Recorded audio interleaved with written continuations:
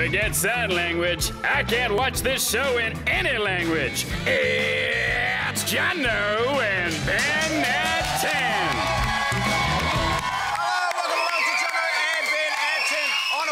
Shortland Street had an explosive cliffhanger. Ben, they promised us 3 deaths. We were bloodthirsty, but all we got was an all-singing, all-dancing Chris Warner. Oh, hang on, everyone died of embarrassment. And shaking their booties, I want beats that are cool and groovy.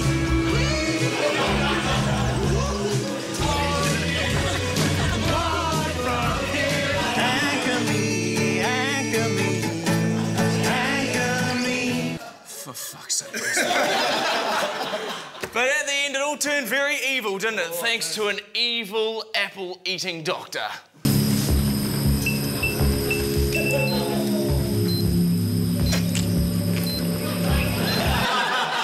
They say an apple a day keeps the doctor away, so, you know. A better way to keep a doctor away is to murder them all with bombs.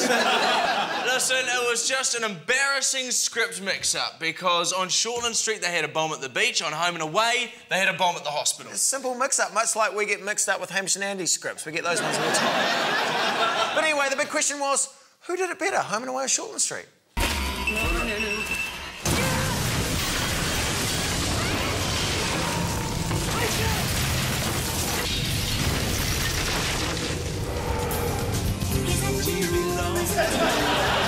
And the winner is TV2 for owning both those shows. And the bad news is we have to wait until next year to find out who died.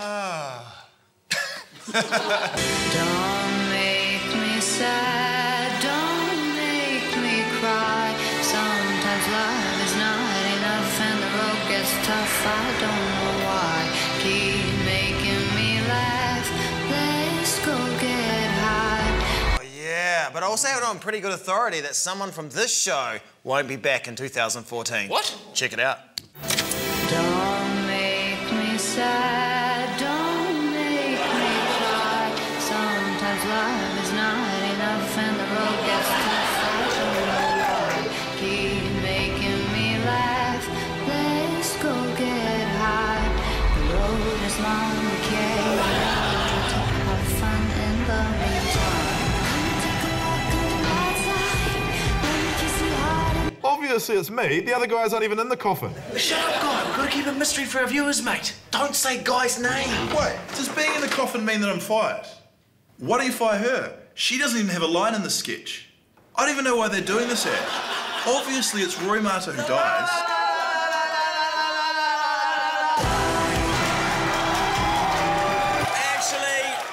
Honestly, Shortland Street, we don't care who dies as long as it's not Chris Warner, because we can't make this frickin' show without him. Now, it is the end of the year, though, and everyone's getting into the festive spirit. Even John Banks is getting all Christmassy. You happy, though, that it'll be out of the way well before the election? You don't seem to understand the meaning of no. I told you last week I'd be making no further comment, except wishing you all a very Merry Christmas. Banksy is confusing the term Merry Christmas for fuck off. Merry Christmas, guys. Thanks, Guy. And by Merry Christmas, I mean... we get it. Christmas in the Park tomorrow night, or as Frankie Stevens likes to call it, his first gig of the year. We just hope that everything goes smoothly, though, because tonight is the night before Christmas in the Park. 'Twas the night before Christmas in the Park, and through TV3 station, not a creature was stirring, except in the studio where I was doing narration. Early to bed, the whole network had gone, for their holiday show was soon to be on. Jono and Ben nestled snug in their beds, with old-timey sleeping caps perched on their heads. Suddenly, a crash shook their humble abode. There'd been an accident outside on the road. What the heck's going on? And why is the camera too small? They stumbled outside to see what was the matter, to find some celebrities making a clatter. Like a bald, muscly Santa that adults believe in. There, leading the gang, was old Frankie Stevens. Frankie! Cried Ben. I thought you were dead. I'm alive and well, boys. Frankie Stevens said. Every year I come out of my deep hibernation to spread Christmas joy to all of the nation. On Murphy, on Clark, on Junior. Why are you whipping me? We're in a car. Now, how will we get to Christmas in the park? It's the one time of year to see Jackie Clark. But we're stranded. Cried Michael. What will we do now? Hang on, said Jono. I might just know what to do in this particular situation... Sorry, rhyming's not my thing. For fuck's sake, Jono. So they knocked on the doors and they started to whine, but got no's from the hosts of The Block and Nightline. Sasha, oh please, won't you come to our aid? Beat it. They yelled. Is your show still being made? And just when they thought that all hope had died, a rocket appeared and Lord was inside. I don't believe it. Said Ben. Lord came on our show, but why isn't she talking? Well, that's because she actually said no. Ah, gotcha. And so unauthorised Lord flew them all to the park so the C-list celebs could sing in the dark. The stars did arrive and all went to plan, and the boys snuck in beers and the sponsors' red cans. Cheers, Jono. They sung Christmas carols and ate Christmas pies and stealthily avoided hanging out with guys. I didn't even want to hang out with you guys anyway. Gonna hang out with my other real friends who are real. The best Christmas ever. They all said with delight. So happy Christmas to all. I'm Mike McRoberts. Good night. Frankie Stevens is retired now, so he's homeless, and now every Christmas will be Christmas in the park. Stop being a Christmas Grinch guy like Sam, the weatherman on TV1's Breakfast. You can actually spoil people's Christmases right here, because you can have a good look at what side's in the box, and then you can read the name on the side, and then you can say that Darren Thiel is getting a bow and arrow for Christmas. And Darren's going to use that bow and arrow to murder the guy who ruined his Christmas. Now, in Auckland, taxi drivers, they were on a hunger strike, but they kind of missed out the hunger part. Good morning, Sonny. Are you hungry, you guys who haven't been eating? This is chain hunger strike. One group sit, and when they finish, then another group take over. A chain hunger strike, so more of just a day where you've gone to work and forgotten your lunch. Yeah. Those guys would be shit at the 40-hour famine, wouldn't they? They really would. But all these protests are too cynical and negative. That's why I decided to make some positive protests.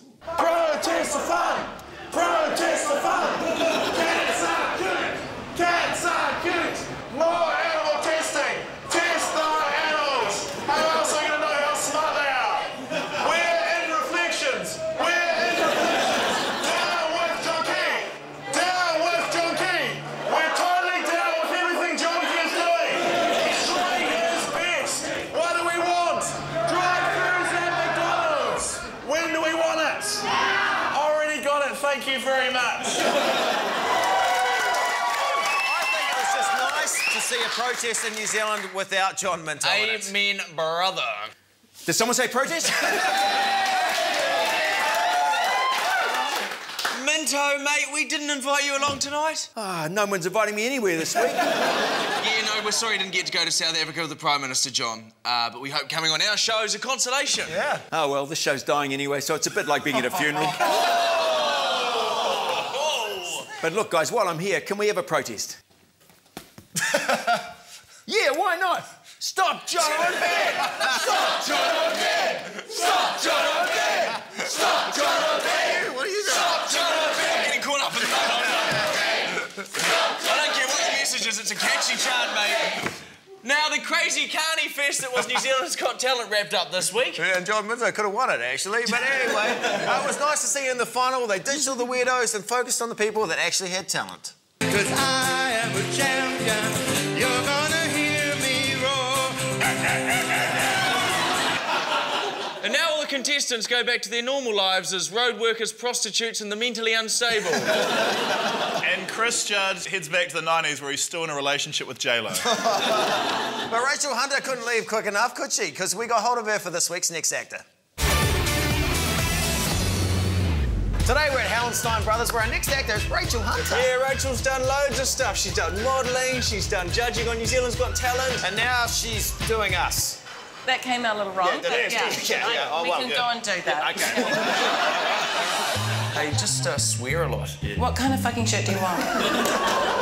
When is that fucking wedding, those poor people? Hey. Rachel Hunter's going to put some money in the swear jar after this. There's a guy in the changing rooms, Rachel. Put on that screen mask, and when he jumps out, give him a flop. Go, go, go. Hey, Rachel, just on the sly, see how much stuff you can get into his backpack. Let's put some of this in your backpack. Okay. You can get more of that backpack, surely, Rachel. What size are you? 32. Make sure they're the right size. For stealing clothes, I wasn't defending You know they say you can't beat a trumpet, Rachel? Yeah. So start licking your trumpet like you did in the commercial. And maybe spill the ice cream all over the guy's shirt. Anyway. It's a bit of a mess there.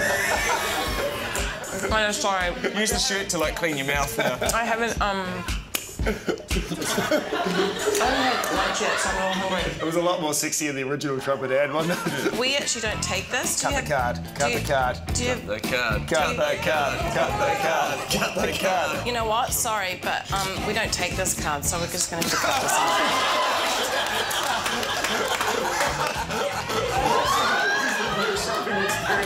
With this dude. And put a whole load of cash from the counter in there too. And stuff a little bit down your top as well.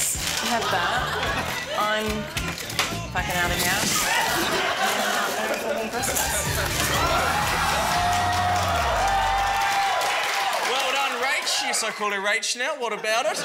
Best performance by a Kiwi since Lord was nominated for some Grammys this week. Oh, yes, and also Nigella Lawson. She nominated herself for a couple of Grammys, but her nostrils claimed both of those. Oh, yeah! And the joke of the day, a prize goes to Ben Boyce for that terrible joke. Coming up, we play Secret Santas in Christchurch. And Guy takes his brand new quiz show to the streets of Sydney. We'll see you after the break.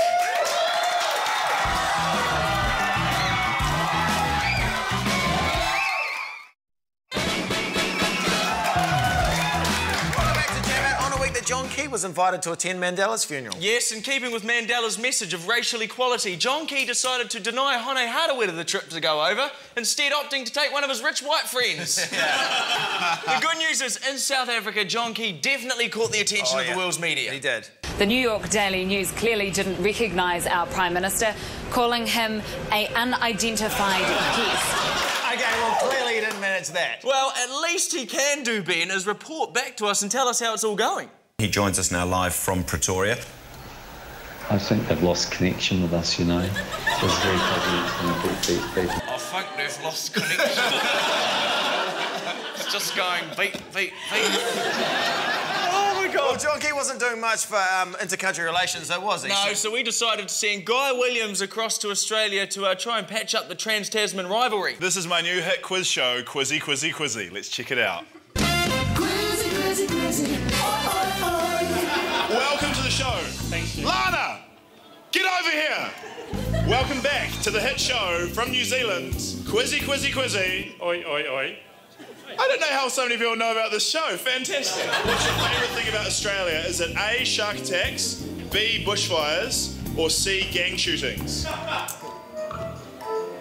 think it's a tie between shark attacks and gang shootings. Whose cocaine is better, Sydney or Melbourne? Sydney. Sydney. Good to hear. Count to number 7. 4, 5, 6. Australia is A, too hot, B, way too hot, C, what the fuck is wrong with this place? And we're back on the show. Lana, I see the way you're looking at them. Eyes to the ground, Lana. Okay, here we go. All right. Which of the following is not a city in New Zealand? Is it A, Matamata, B, Whakatane, C, Whakapapa, or D, Melbourne? B. You go with B, Whakatane. Do you want to hear the questions again?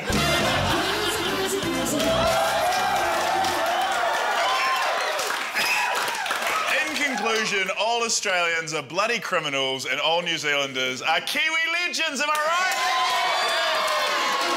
Oh, now, Christmas isn't too far away, and if you're struggling for a gift, well, the news shows have the answer. There are bush rifles, there are shotguns, there are handguns. Gollywogs, or the more genteel-sounding gollies, are apparently back in vogue.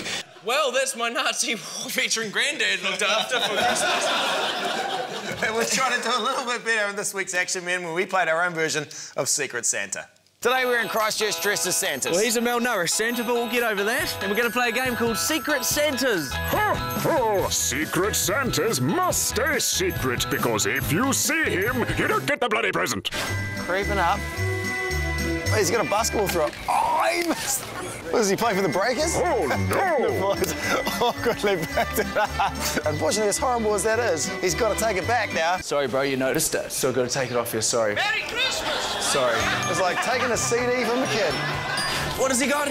Oh, is that a Logitech boom box, Ben? Secret Santa unloading the secret boom box. He's done it! Has he even noticed it? I'm going to go point it out to him. Okay. Don't look at me, but you might want to look in the pram. That's a pretty sweet gift. Merry Christmas. I'm taking the credit. He gave it to you. We're going to get out.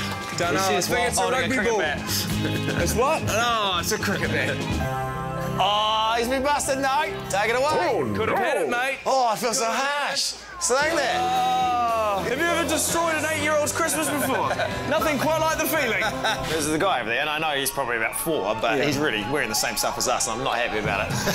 Take the bat, Tom, Jono. All right. He's crouching in there. This is like watching Test match cricket. It's taking that long. How's that? Merry Christmas, little man. It's yours, mate. You get to keep it. You have it, mate. You have it. Oh, my. Whoa. Do you want to do like a double play station on this? Because... Nice play on words. Jono's gone over there now. He's going to gauge your conversation. As soon as he does... Merry Christmas, mate. What's your name? OK, I'm on. Jono, nice to meet you. Mia, what's your name? Oh, nice to meet you. Can I have some snacks? Thank you so much. What? No, you're kidding. It's all yours, mate.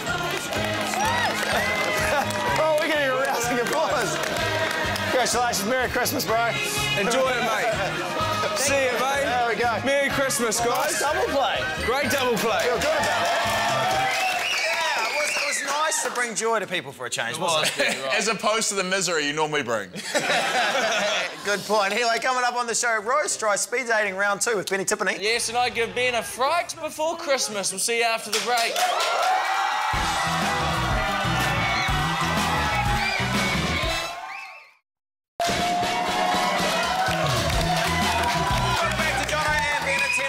The second Hobbit movie had its premiere in Wellington. Yes, the cast and crew turned up to watch it, and word is they're still in the theatre because the film's got another 2 frickin' days to go.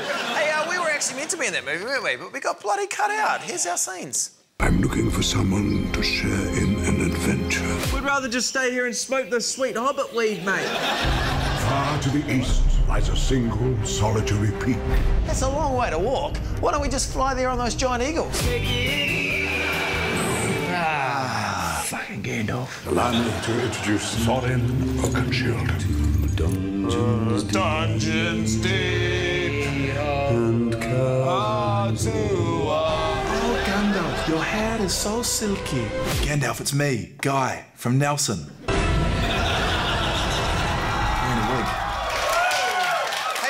I realise that Eddie Murphy was meant to be in the first Hobbit film, but he turned it down because he didn't want to be a Tolkien black character.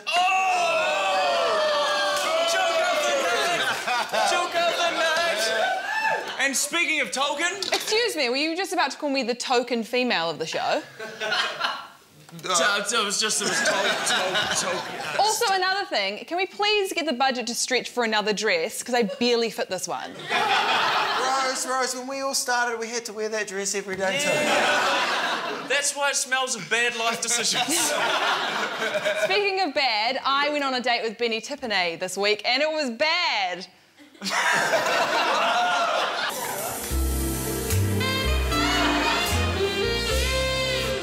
Oh my God, so lovely to meet you. Nice to meet you too. Before we kind of like properly begin, right. I am loving like the whole homeless person look that you've got going on. I love it. Not that I like date homeless guys though. Yeah. So you have a new single out. Yes. My question is, when are you out and single? Okay, so serious question. Right. What have you been up to lately? I've been chilling out. Recording stuff? Recording, yeah. And so I want to put your hair in my mouth. What? Alright, sorry. So I've just been... I just want to put your hair in my mouth. So, you're from Palmerston North. I am indeed. Was that sad? I am so rude. Would you like a glass of wine? Yeah, sure. There we go. Pour it up for you. Yeah. Good. Awesome. Oh, cheers. Oh, mate. I've never been on a date like this before. I haven't been on any dates. Yes. So I thought, you know, just get into the Christmas spirit. Oh. Don't do it in my face. You can't even get... You've ruined it. You've actually ruined it. I'm sorry about that. That's okay. But Benny. Yes. I like you. Okay. I'm gonna stop playing hard to get. All right. You can have all this. Not that it's for sale, I'm not a prostitute. Although I have been mistaken for one once. Yeah. And that's how I met the mayor of Auckland. We're gonna play word association. Yeah. Girlfriend. Babes. Yeah. 2-for-1 Thai massage voucher from Grab One. What am I supposed to say to that? Just whatever thoughts that come to your mind. Yes. That was the answer I was looking for. Yeah, sure. Me. Prostitute. What? How dare you?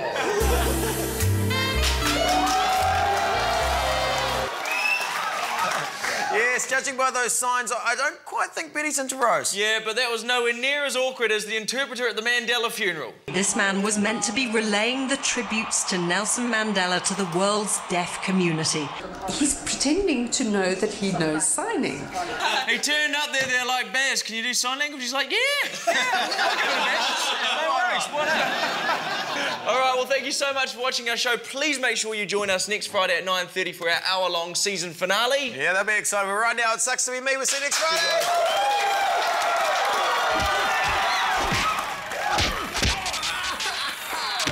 Christmas is just round the corner, and I thought I'd get my mate Benjamin Boyce in the Christmas spirit with a little something I like to call the fright before Christmas.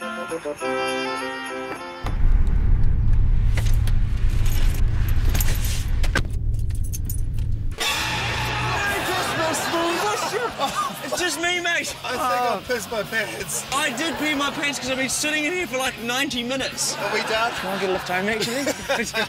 My car's getting a warrant. No Christmas punishment is complete without a winter wonderland, and thankfully Ben's wife Amanda has left the window open so we can spread the Christmas joy to the Boyce household.